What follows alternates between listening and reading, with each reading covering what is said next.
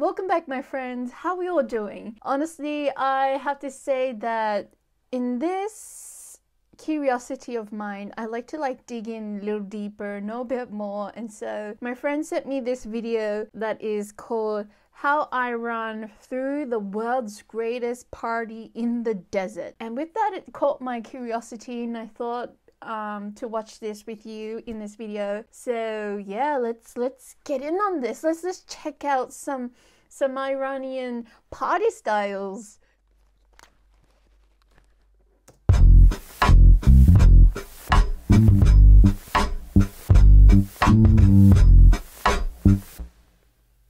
In 1971, Iran threw an extravagant and exclusive party to commemorate the 2500th anniversary of the Persian Empire. The party had a grandeur never before seen in the world's recorded history.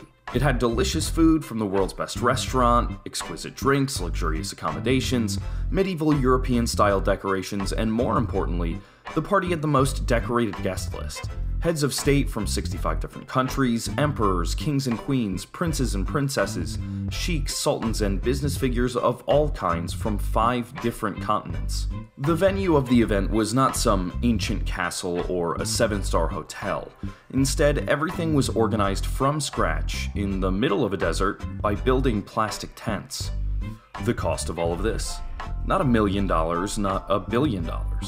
This party almost cost a dynasty. It proved to be a stepping stone for the rise of the Iranian Revolution and the fall of the Iranian monarchy. Oh wait, whoever threw this party could have helped Iran development. Instead, made this party that changed the country forever. This is the story of the most expensive party the world has ever seen. This is the Shah of Iran's $1 billion party. This video is sponsored by Dashlane. Secure your passwords with Dashlane for free at dashlane.com/sidenote. Also, get 10% off the premium plan by using the code SIDENOTE. 1960s Iran was a complicated mess. To give you a simplified picture, because it's essential in order to grasp the bigger story, Iran in the 60s was a constitutional monarchy ruled by Shah Mohammad Reza Pahlavi, also called the King of Kings. The Shah was one of the richest men in the world, and he had the absolute power in the government. He could appoint prime minister, he could dissolve the parliament, raise an army. This man, who is one of the richest men in the world, yet Iran is still in the condition it is. Declare war, conclude a peace. His words meant law, and he was not willing to share his powers with anyone. 17 years prior, the Shah toppled a democratic popular prime minister in a coup orchestrated by American and British forces because the Shah believed that the prime minister was getting too powerful. Being the son of a former king, the Shah had only seen luxury in his life. He had studied in Switzerland and was very fond of Western culture and modern lifestyle. He claimed that he wanted to make Iran a more modern and free society by empowering women and the poor. Question to you all, my friends. Is Iran more modern now? Is it how he has envisioned? Is it better over there? Because, I haven't been over there, so I'm curious in your perspective. Please leave a comment below. I would like to know. But this was largely refuted as propaganda because on the other side, the Shah had been sacking free speech and punishing every voice of dissent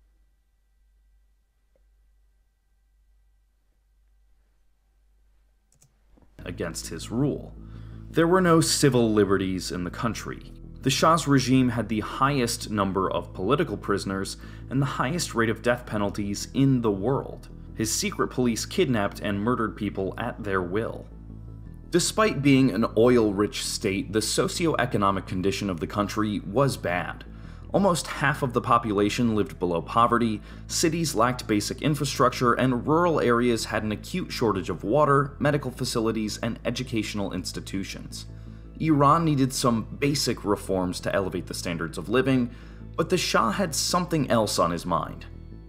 One day, the Shah had this idea that he should invite the world's most elite people, emperors, kings, presidents, and sheiks, to Iran to throw a super extravagant, exclusive party for them. He believed that this multi-day event would boost Iran's global image. It would show the world what a magnificent country it had been, and how it's reviving its lost glory, its lost position as a superpower, like a phoenix rising from the flames heralding a great civilization. The occasion couldn't have been better. It was the 2500th anniversary of the foundation of the glorious Persian Empire by Cyrus the Great. The Shah saw this as a golden opportunity to portray himself as Iran's new Cyrus. An organizing committee was quickly set up, invitations were sent to people around the world, and preparations for the event kicked off more than a year in advance. The biggest hurdle was that it's just mind-blowing me that Iran is in great need of development for water, for education, for hospitals, yet he had this idea to throw a party instead.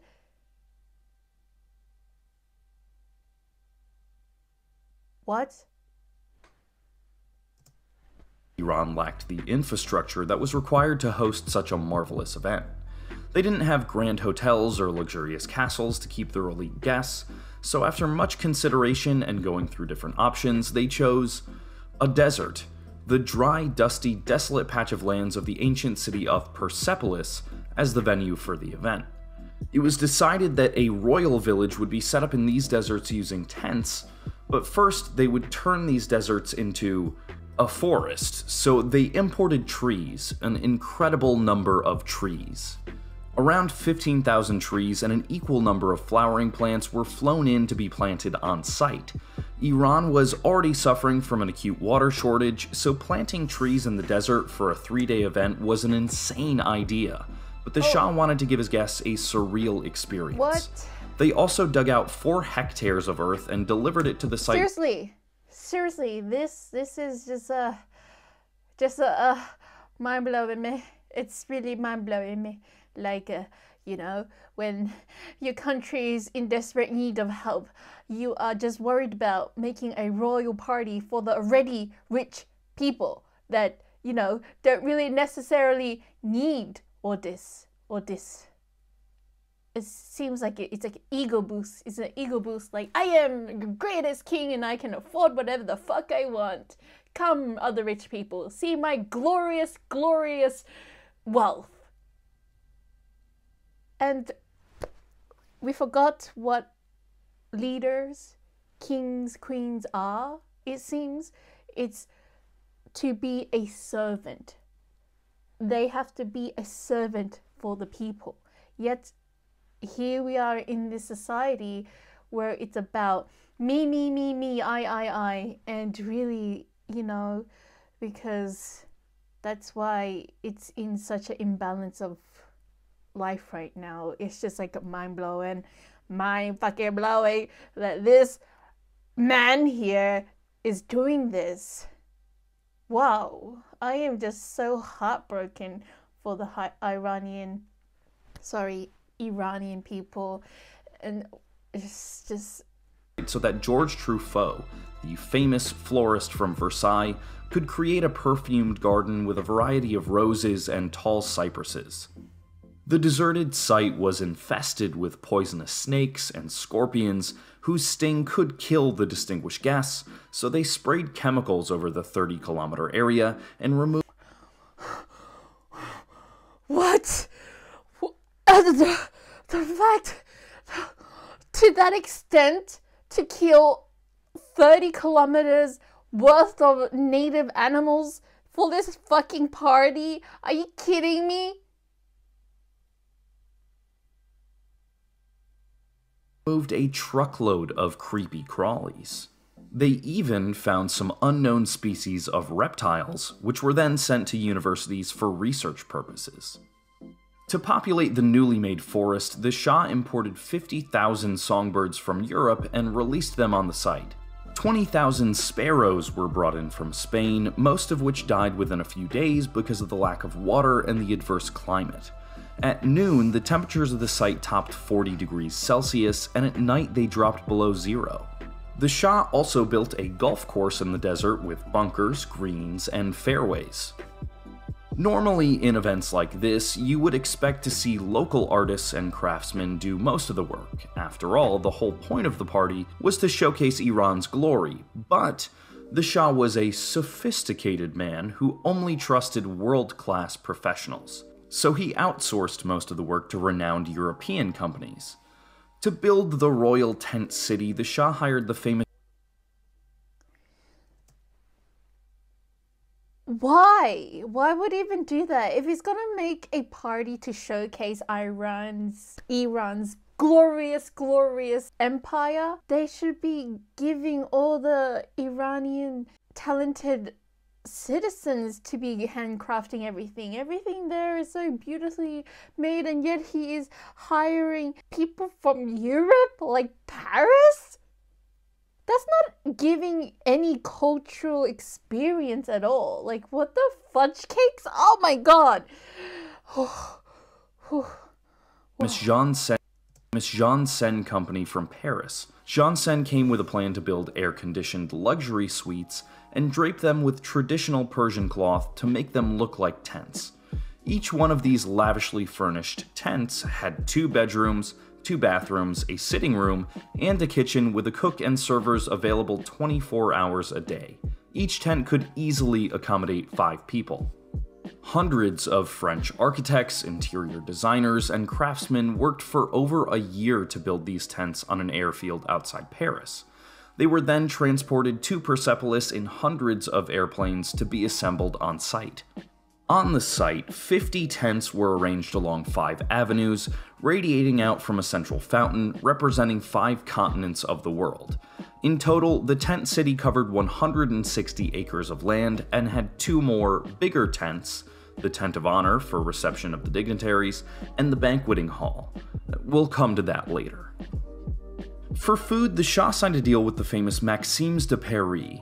Based in Paris, Maxime's was considered the best restaurant in the world at the time, and the party got even more attention after this deal was made. Maxime's closed their restaurants for almost 2 weeks and sent all their equipment, chefs, waiters, and other staff to Persepolis 10 days in advance. 18 tons of food was flown in, all again from Paris. 250,000 eggs, 2,700 kilograms of beef. Having a cultural experience is having the food from the country. Oh my god. This so-called king is truly just... Is he still ruling? I'm curious. Is he still ruling? Please comment below. Is he still the king of Iran? Because... beef and 1,280 kilograms of fowl, among other things. The legendary hotelier Max Bluet came out of retirement to supervise the banquet. The menu was initially kept a closely guarded secret, but then it got leaked to the press and created a scandal. With hundreds of goods being imported from around the world to this desolate desert site, logistics were a big challenge. To facilitate the transportation of goods, the Shah built an airfield in Shiraz, some 50 kilometers away from the venue site in Persepolis.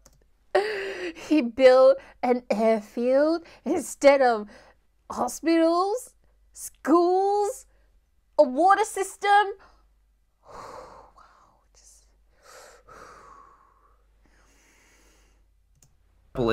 And a highway connecting these 2 places. The Iranian Air Force was put to the task of hauling stuff. For almost 6 months, the Imperial Iranian Air Force made repeated trips between Shiraz and Paris, flying goods which were then trucked carefully in army lorries to Persepolis. Each month, supplies were driven down the desert highway to deliver building materials for the Janssen-designed air-conditioned tents, Italian drapes and curtains, Baccarat crystals, Limoges china with the Pahlavi coat of arms, Porto linens, an exclusive Robert Haviland cup and saucer service, and thousands of bottles of expensive wines. They brought 30 tons of kitchen equipment from Paris just for Maxime's for food preparation. During the course of the event, their airplanes brought ice cubes the size of a garage. Now comes the most important part of preparation: security. The event would be the biggest gathering of world leaders and monarchs in one place, and the Shah was already facing people's anger and resentment for... If I was in Iran, I'll be one of them. I will be like, what the fuck?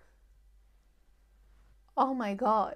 No, oh wow, like, you know, the struggles that the country is going in, yet the king is throwing this kind of party. Like, it's not even about helping Iran. It seems like it's just to show himself off to the world elites. Like,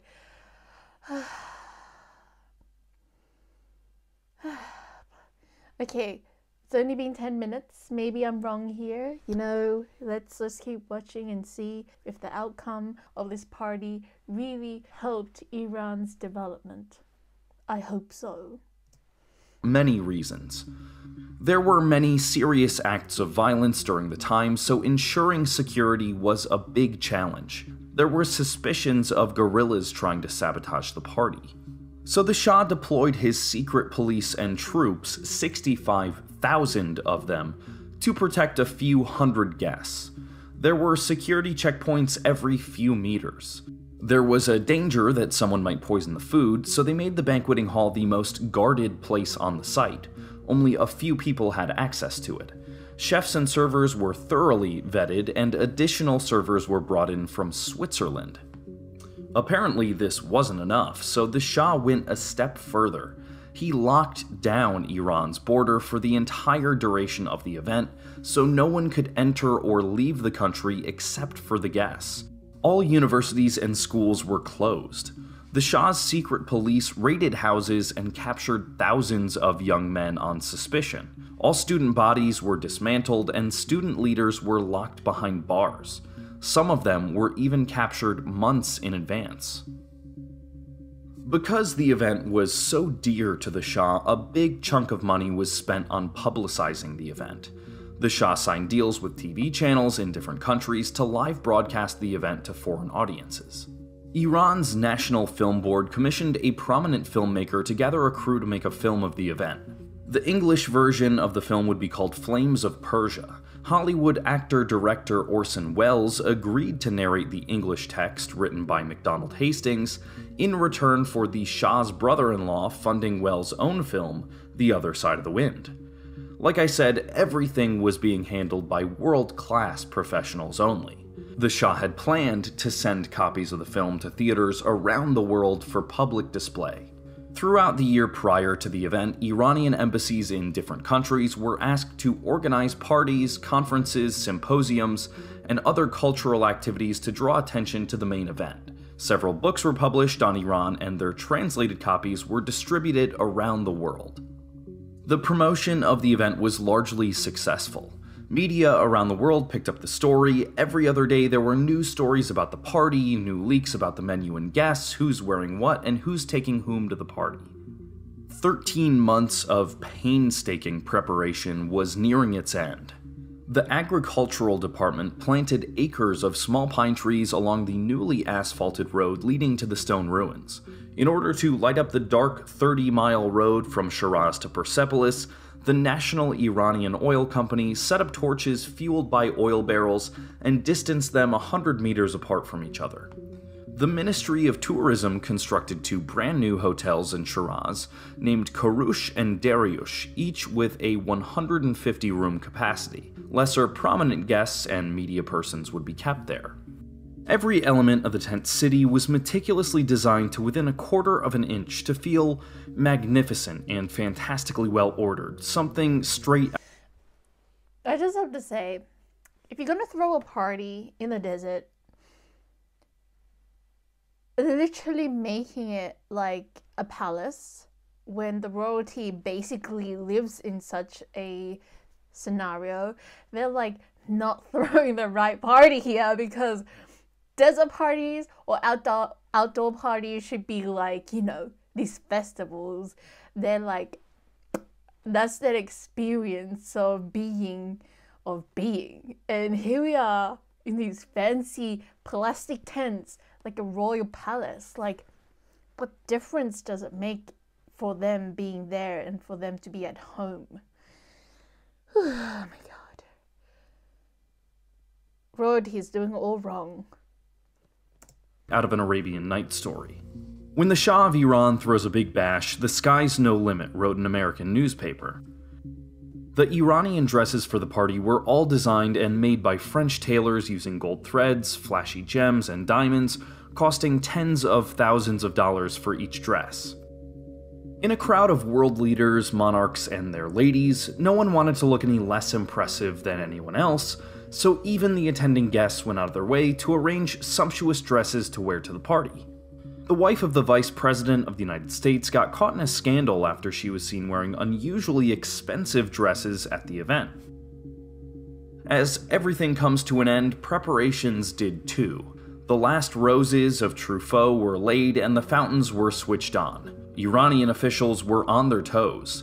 The Shah's reputation was at stake. October 14th, 1971. On the morning of the first day, news media from around the world flocked to the ancient city of Persepolis to see the unfolding of this grand promise. In the beginning, people weren't very optimistic. It wasn't easy to believe that Iran could throw the kind of party it had promised. But with each passing airplane, the list of VIPs attending the program kept on increasing, and the dream started to take the shape of reality. Both the Western democracies and the countries of the Soviet bloc did their best to be present at the event. President Nixon had initially planned to attend, but Secret Service didn't give him security clearance, so he sent Vice President Spiro Agnew instead. From the Soviet side, chairman of the Presidium Nikolai Podgorny joined the party. Austria, Finland, and Switzerland were represented by their heads of state, France, Italy, South Korea, and Swaziland by their prime ministers. Western Germany sent the president of the Bundestag, and Portugal sent its foreign minister. Even Pope Paul VI sent a special representative. Presidents of Bulgaria, Brazil, Turkey, Hungary, Czechoslovakia, Indonesia, Pakistan, Lebanon, and India were part of the party. There were also 5 African presidents: South Africa, Senegal, Mauritania, Dahomey, and Zaire. The presidents of Yugoslavia and Romania had arrived with their first ladies. Canada and Australia were represented by their governors general, China sent their ambassador, and Poland had their deputy chairman. However, the focus and attention were understandably on royalty. Never could anyone see so many kings, queens, princes, and princesses all gathered in one place. The Emperor of Ethiopia, the royal couples of Denmark, Belgium, Nepal, and Greece, the kings of Jordan, Norway, and Lesotho, the emirs of Bahrain, Qatar, Kuwait, and Abu Dhabi, the Sultan of Oman, Musiban and Princess of Afghanistan, the princes and princesses of Liechtenstein. I have no idea there's so many princesses and princes and queens existed still in the 1970s. I'm curious now. How much more royalty is there left? Luxembourg, Monaco, France, Sweden, Spain, Italy, Japan, and Morocco all came to the event together with the Prince of Thailand, the Princess of Jordan, and the royal members from Malaysia. Queen Elizabeth did not attend the party because the royal house did not want to be in a position where their monarch was seen as paying homage to the King of Kings. Instead, they sent her husband Philip of Edinburgh and their daughter Anne to Persepolis. A couple of other guests also did not attend because of domestic pressure. The Shah was seen as a dictator in many Western countries. The Shah went to Shiraz himself to receive the more important guests. He had ordered 250 bulletproof limousines just to transport his guests from the airfield in Shiraz to the venue site in Persepolis. The celebration started with a simple ceremony at the tomb of Cyrus the Great shortly before noon. Accompanied by Empress Farah and Crown Prince Reza, the Shah, dressed in his emperor's uniform, delivered an emotion-packed eulogy to his illustrious predecessor and vowed that Iranians today would continue to prove worthy heirs of their glorious past. Each head of state was given one tent for himself and his important companions. Among other luxuries, a tapestry with a picture of the head of state who was staying there woven into it was hung on the wall of each tent. Dozens of craftsmen spent months to prepare these woven portraits. Since most of the European royal families were related to one another, they got the opportunity to meet and hang out with each other. They would go to each other's tents and have drinks in the evening. Many journalists later reported how surreal the whole experience was. You may find the Vice President of the United States chilling in a chair outside. In the next tent, you might find the King of Denmark, and in another one, the leader of the Soviet Union. It felt like a tiny town where only the most elite people lived. In a separate tent near the heliport, the Shah built a social club to entertain guests in case they got bored. The social club had a reception area, a bar, a restaurant, and even a gambling casino. A special tent with 16 hairdressing salons, 4 makeup salons, and 1 salon for men were set up. Paris's top hairdressers and makeup experts with their teams were invited to provide a service to guests and Paris team. their ladies. They were given special training to improve their speed to tackle the time constraints, especially learning how to properly place a tiara in just a few minutes. A team of Paris's fashion designers was also called to accommodate last-minute adjustments. A bunker was specially built in the tent city to secure ladies' precious jewelry. As you can guess, everything was diligently pre-planned to avoid any surprise or discomfort. On the evening of the first day, the Shah threw an exquisite dinner party to his guests in the banqueting tent which dominated the canvas tent city. The roll call of majestic-sounding titles, the aides-de-camp hovering in attendance, the chandelier hanging high above the tables, the gold-plated cutlery used by heads of state, all seemed to harken back to a European court of a century or more ago. Food was served on a 70-meter-long continuous serpentine table with guests sitting on one side. 125 women had spent 6 months embroidering the tablecloth. The other guests, who included ambassadors and the companions of the heads of state, sat in groups of 12 at smaller tables. This was arguably the first time in recorded history when rulers from such diverse countries and ideologies had gathered at a cultural event. People from the East, people from the West. Since so many powerful people gathered in one place, I hope they somehow found world peace and, found the differences and realized, hey, we're all just humans. We should, care for each other and stop being in this competition, war, this ego battle.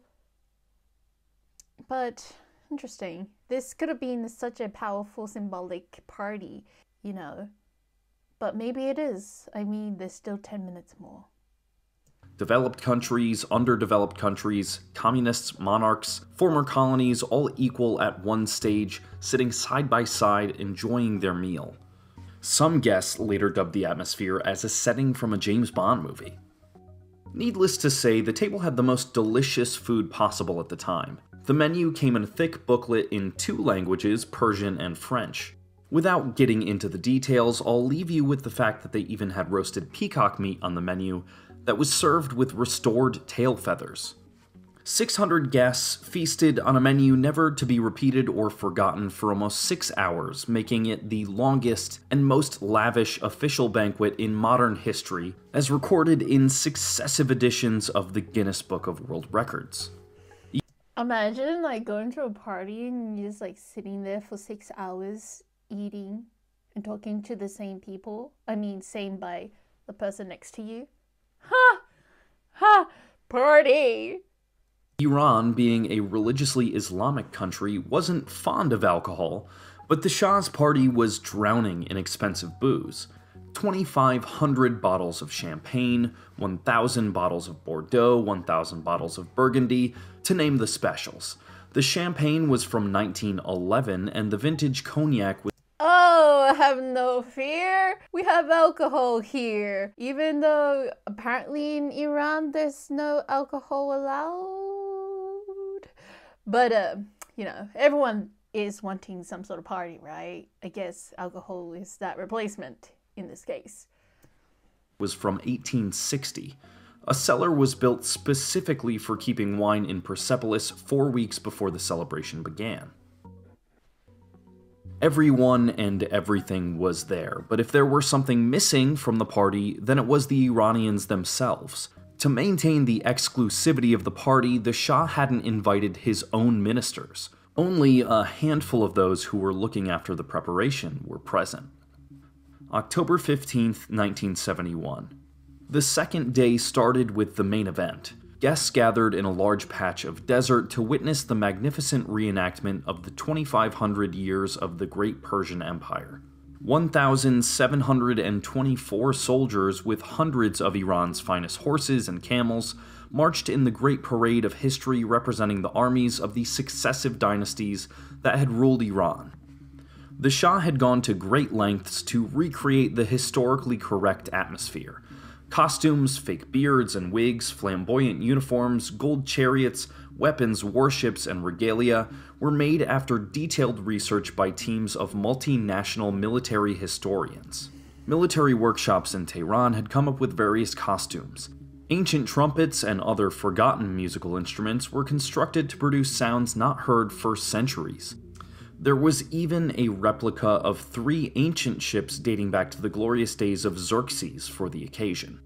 A company of horsemen who had set out from Tehran the previous day rode up to the dais where the royal family and their guests were seated. A captain dressed like an Achaemenid dismounted to present the Shah with a handwritten parchment. After sundown, the guests followed their hosts into the starlit Persian night for a marvelous performance of sound and light among the great stones of ancient Persepolis. In the dramatized voices of different Persian rulers, the glorious days of Iran were remembered. Later that night, a show of fireworks were planned which came out as a surprise to the guests. When the fireworks went up in the sky, many guests got scared because they believed that the site was under terrorist attack. October 16th, 1971. The following morning, many of the VIPs left Persepolis, and those who stayed were crowded in coaches and driven to the airport in Shiraz and flown to Tehran. The celebration ended with a few more programs in the Iranian capital, including a spectacular inauguration of the Shayat Tower in honor of the king.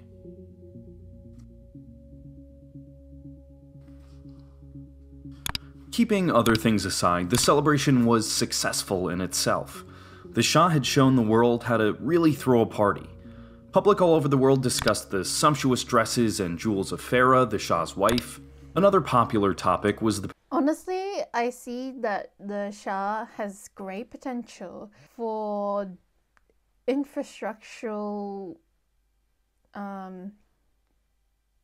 ideas to make a party. So if he put that energy, instead of making a party, he could put that into making Iran a better place. And with that, you know. But here we are with one of the world's most expensive parties ever. Can't believe it. Pet dog of the Ethiopian emperor with its diamond-studded collar, which looked more expensive than most jewels worn by the queens and first ladies. Time magazine called the party the greatest gathering of the century. Stern called it the mother of all parties. Life magazine, the party of the century, and a major Swiss magazine named the party billion-dollar camping. Some royal houses were impressed, while some were jealous. For a brief moment, Iran was proud, glued to their TV screens to see the Shah getting respect from the world's most powerful nations. That did not last for long. The Shah's effort to promote his country and its history was not appreciated. Both in Iran and abroad, the Shah was seen as a money squanderer only wishing to show off. Ayatollah Khomeini, an Iranian revolutionary exiled in Iraq, called the party a, quote, devil's festival. Ordinary Iranians were shocked by the amount of alcohol consumed at the celebration, by scandalous low-cut dresses. You know, we can't please everyone. Everyone gotta always say something about something. I mean, you know, we can't all be happy for that one glorious day for this particular thing because of jealousy and envy and whatnot. So we gotta make up some sort of excuse. And by the absence of Iranian public at the actual ceremonies, which was a sign of imperial arrogance. Speculating the cost, Time magazine put the figure at a shocking $100 million. Adjusted for inflation, that would be roughly $635 million in 2020. France's press doubled those numbers. People in Iran estimated the party must not have cost anything lesser than $500 million in today's money. The Shah's officials refuted these estimates as outrageously large and announced the celebration expenses at $16.8 million. According to the Shah, the cost of the party was only what went into buying food for the guests. They also claimed that the celebration helped raise donations for the construction of 3,200 schools in rural areas of Iran. Is this true or is this false? Curious. So the party had a noble cause too. While the general population was struggling to make ends meet, the Shah was throwing a party for his rich friends on an island he had built far from prison and poverty. The Shah had lost all the public support by now. Political parties in opposition, despite their contrasting ideologies, joined hands against the Shah. 3 years after the event, the Shah publicly apologized to his people and sought forgiveness for decades of bad decisions, corruption, and cruelty. It was too late. A backfire! Backfire! Karma. Karma is real. So that's why we gotta treat people nicely. And I truly believe that we are here on heaven or earth. It depends on our current life right now. If we live in a lifestyle that, is mean and cruel to people in this life, in the next life, you're gonna go to the place of hell on earth. But if you work your way into cleaning your karma and being good, then when you reincarnate, coming back, you get to experience a heaven on earth. And that's why, ladies and gentlemen, aliens, beings of all kind, it's so important to live in a gracious place of kindness, because it comes back in greater deals than you would ever expect. Because that is what the universe is all about, Even though it's hard in a situation of, the world's current state of egos, I would say, but in other words, selfishness. So with that, we are now in need of coming back, and so we should treat others how we want to be treated. And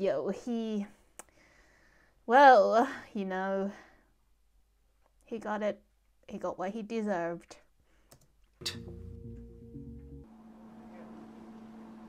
It must be lonely to be Shahanshah. Yes, it's a very special.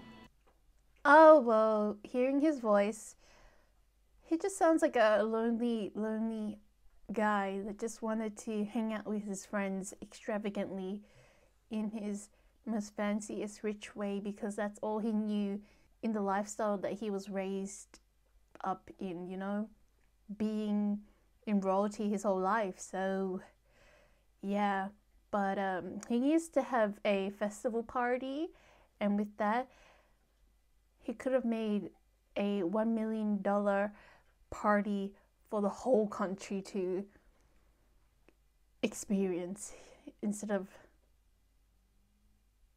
100 million just for his handful of rich friends.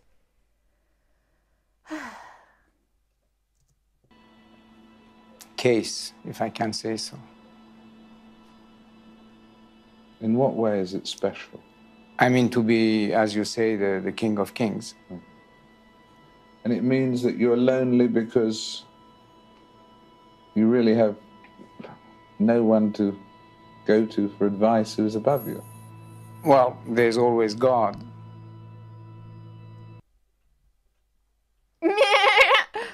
Yeah.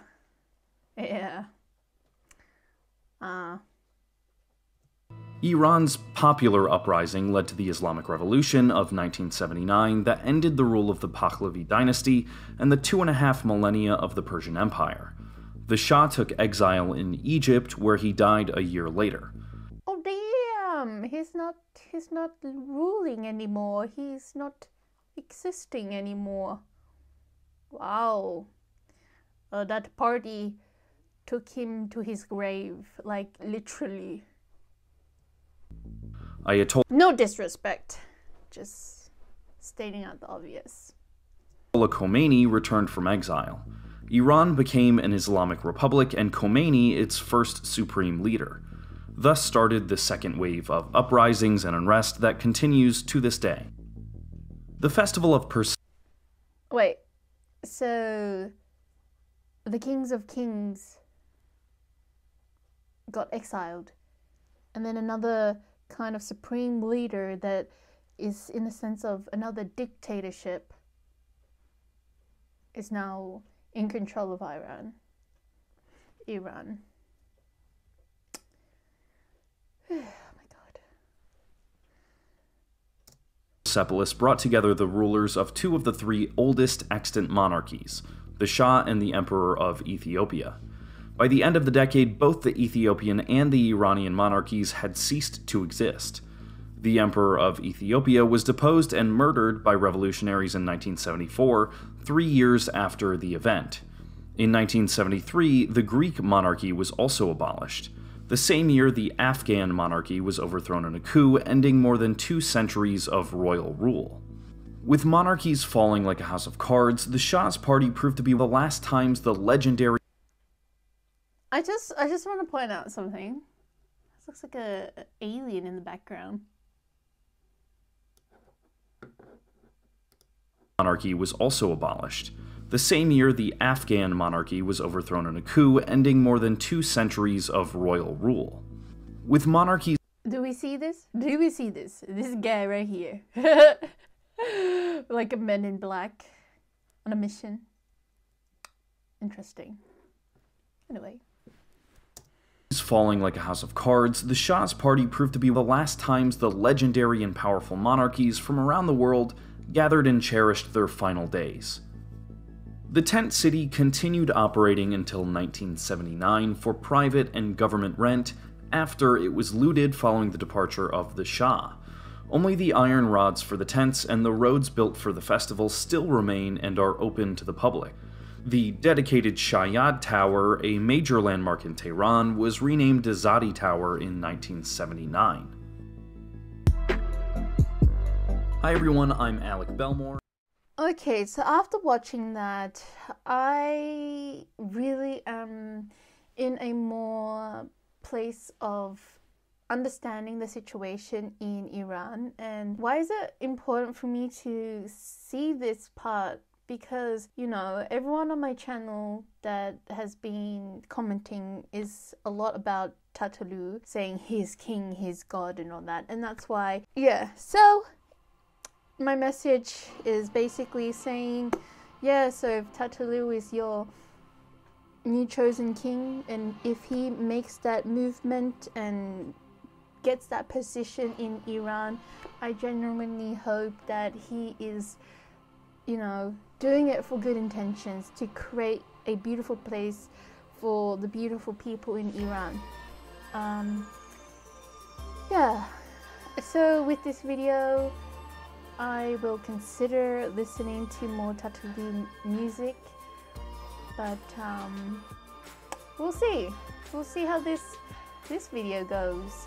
And I mean, if you're still here, still listening to this message, thank you. Thank you so much. It was very enjoyable to watch this, and if I offend you with my reaction, I'm sorry. That was just my honest reaction. I mean, if I was a citizen in Iran, this would just be like my frustration and angry of like, what the fuck, king? What are you doing? You could have made a new Iran. Yet you threw that party and then you got banished. It was just really dumb. It was really stupid. I mean, God bless his soul.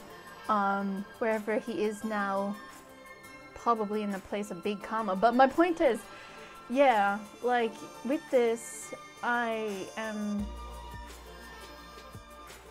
not sending any disrespect out.